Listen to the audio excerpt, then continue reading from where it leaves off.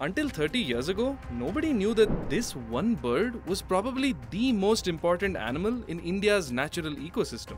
And it wasn't rare or anything. Before the 1990s, India had more than 4 crores of these birds all over the country.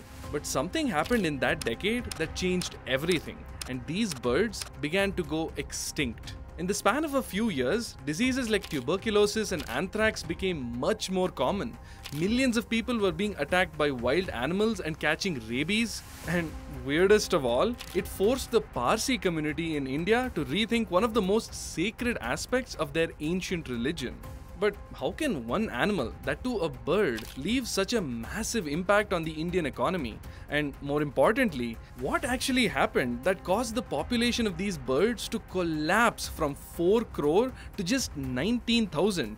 That's a 99.9% decline in the span of just 10 years. This is an investigation into the largest animal extinction in human history. Look at these 4 birds. These are vultures, and together they form the majority of the vulture population in India. For simplicity, I'm just going to refer to all of them as the Indian vulture. For thousands of years, the vulture was arguably the most important wild animal in India for one simple reason: scavenging. These birds are basically nature's cleanup crew because they can and will eat anything they find. And I mean literally anything. Their stomach acids are so strong they can literally dissolve bones. They're able to digest rotting flesh riddled with dangerous germs like rabies and anthrax with zero issues. They can consume the carcass of an entire cow down to the bones in just 45 minutes. India is a country with some 20 crore cows and millions more livestock animals that many of us don't eat for religious reasons. When these animals die, they have to go somewhere, right? For thousands of years, vultures were taking care of that for us, happily consuming carcasses we had no use for. So farmers would simply find an open field to dump their dead livestock, and vultures would handle the rest. It was a perfectly symbiotic relationship, and the vulture population was booming. The skies teemed with these massive birds looming overhead with their 8-foot wingspan and sharp, curved beaks. Before the 90s, they were so plentiful that airports would have to hire people to shoot them down so they wouldn't disrupt air traffic. But in those empty fields where farmers went to dump their dead animals, something was going on that nobody realized. Each year, fewer and fewer vultures were coming to feed on the carcasses. One of the first people to notice something was wrong was the Parsi community. You see, unlike Hindus and Muslims who either cremate or bury their dead, Zoroastrians practice a unique ritual to dispose of their dead: the sky burial. This is where they carry the bodies of dead Parsis to the top of a tower of silence, where they simply leave the body on the tower, exposed to the sky. All along the walls of the tower, vultures would sit and wait patiently for the corpse bearers to place the body down and leave the tower. Before long, they would begin their feast. The Parsis believe a traditional burial would pollute Mother Earth, and cremation would pollute fire, which is seen as the son of God. Instead, giving up their bodies to vultures is like offering them back to nature itself, and is seen as the purest form of disposal. That is, until the Parsis began to notice that their dead weren't disappearing as quickly as they used to.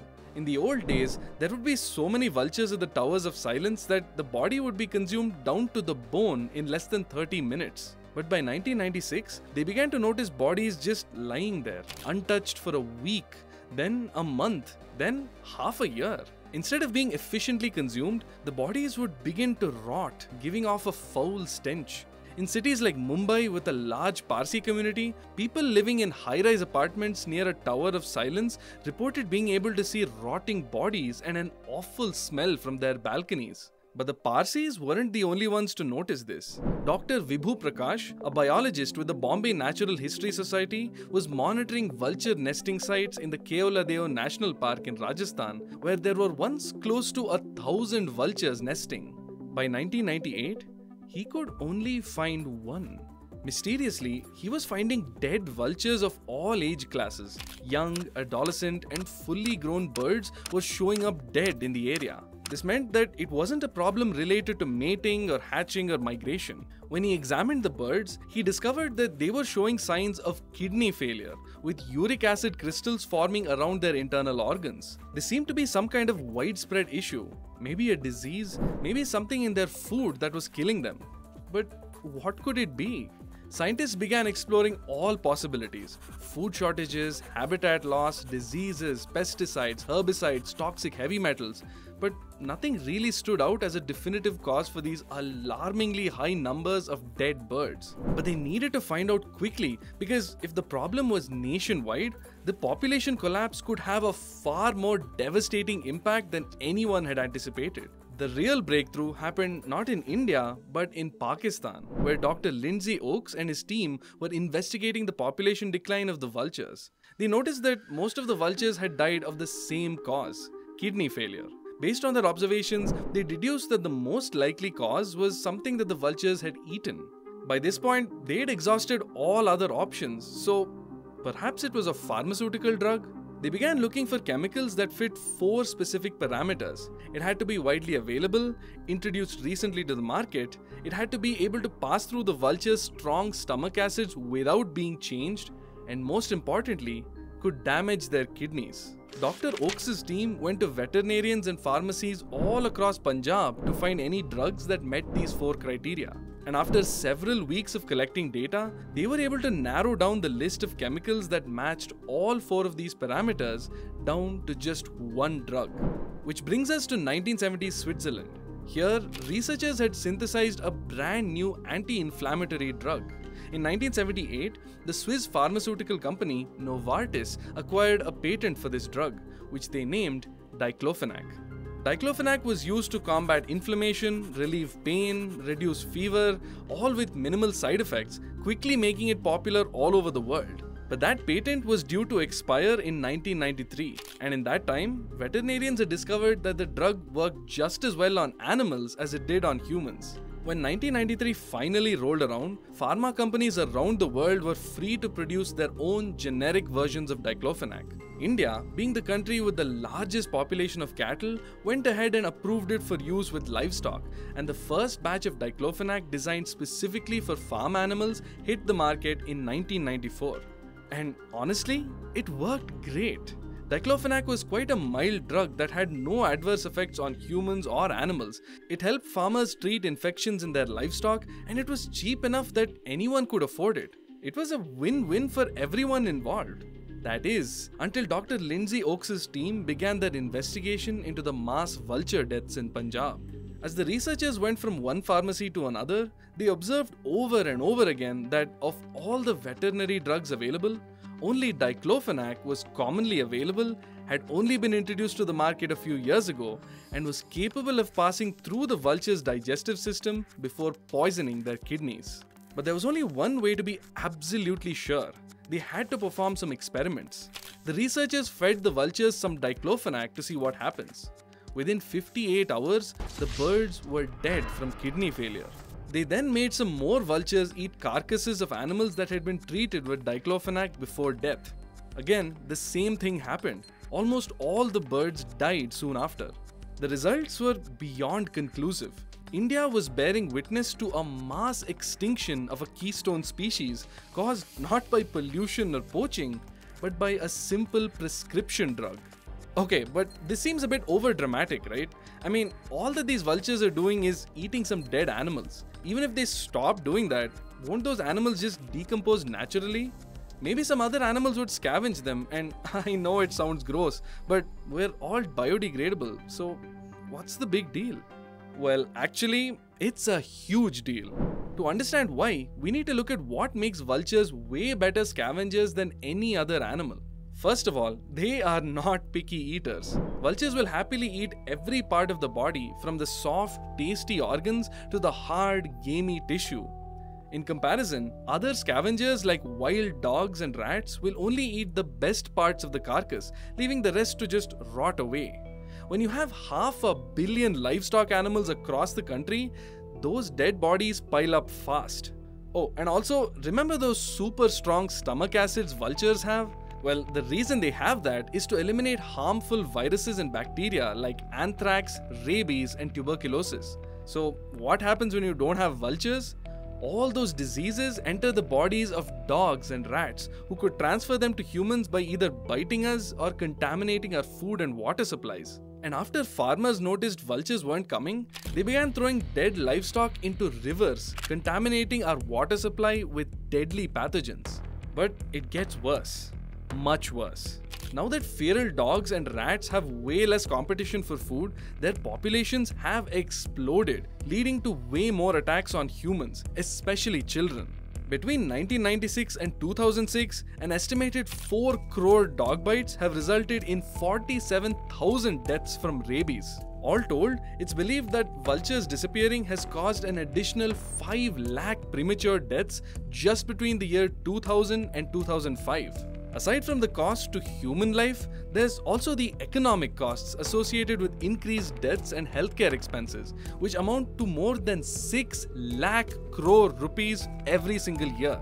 I mean, just the cost of building and running incinerators would be something like 8,000 crore rupees annually, not to mention the environmental impact of burning so many animal carcasses. Simply put, vultures occupy an essential space in our ecosystem that no other animal or technology could possibly replace. They are truly nature's cleanup crew, quietly doing the job no one else wants to and getting no appreciation for it.